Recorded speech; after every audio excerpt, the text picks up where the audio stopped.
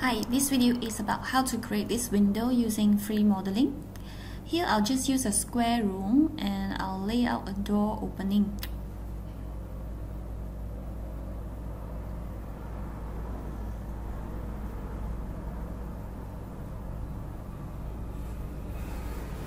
And change the size to 2000 in length and height. And adjust it to the center. Next, go into free modeling. Okay, click on draw line. Then trace the shape of the door opening.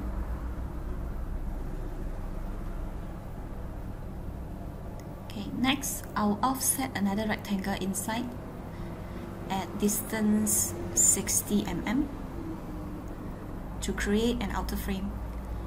Then one more at 30 mm as the inner frame.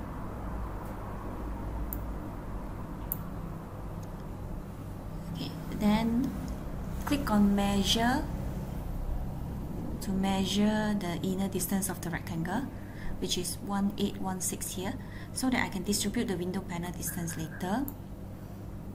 Okay, next I'll add sublines to assist in my drawing. Okay, basically you just use the 1816 to minus the window bars, then divide by 3. It depends on how many window panels you want.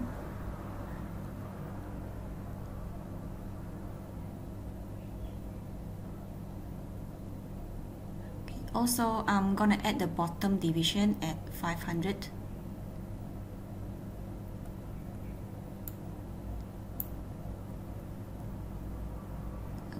Now go back to draw rectangle. We can trace all the rectangles according to the sublines.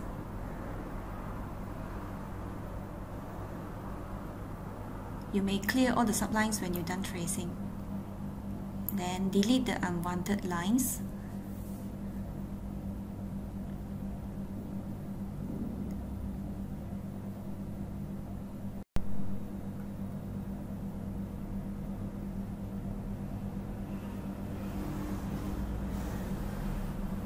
Now click extrude and extrude the outer frame at, let's say, 20 mm. Just type 20, enter, and extrude the inner frame at 10 mm.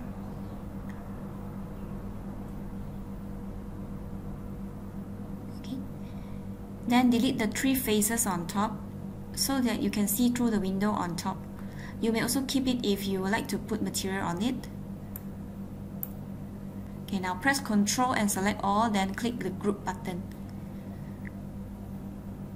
Okay, then I'm going to move the window outward so that it looks recessed from inside. Before I move, I will draw a subline at 60 mm outward. Then move the window beyond the subline.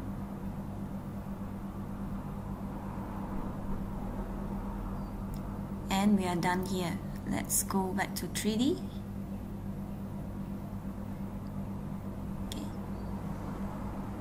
You may drag and drop materials on the surfaces normally.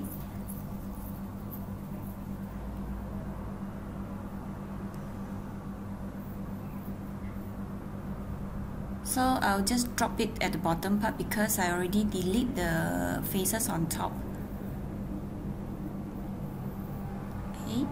And then render.